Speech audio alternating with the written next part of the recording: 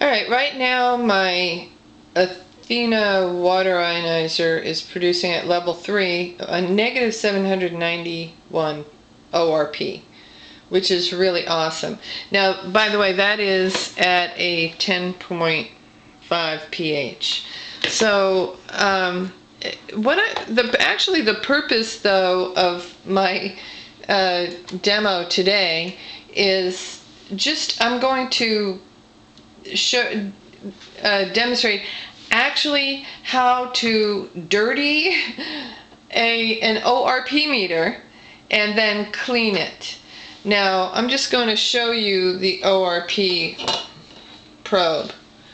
The ORP probe has a little pin in it in the middle there, and that will, if it sits in, I normally keep this sitting in acidic water, and that's why it's stayed pretty clean for me.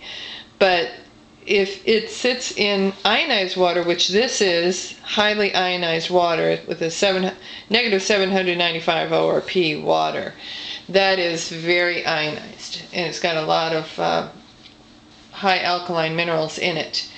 Now, if I let it sit there for a while, it will reduce the performance of my ORP meter. ORP meters require, let me just see what the performance is right now. It's still pretty high.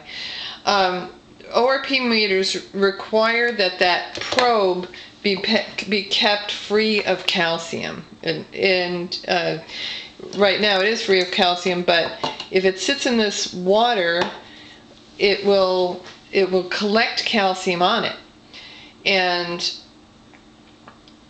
I'll probably try seeing how long it takes for this probe to get enough calcium on it to start registering poorly.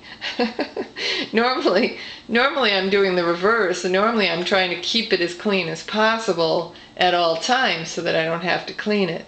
But now I've got it so clean that I need to do some active measures to get it unclean, and that's what I'm doing here, just keeping it soaked. I'm going to keep it soaked in this ionized water here, and I'll check on it throughout the day.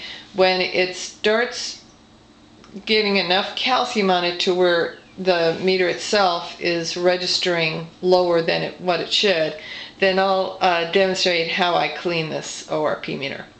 Okay, so this is a two-part video. First part is done now. I've basically shown you what I'm going to do.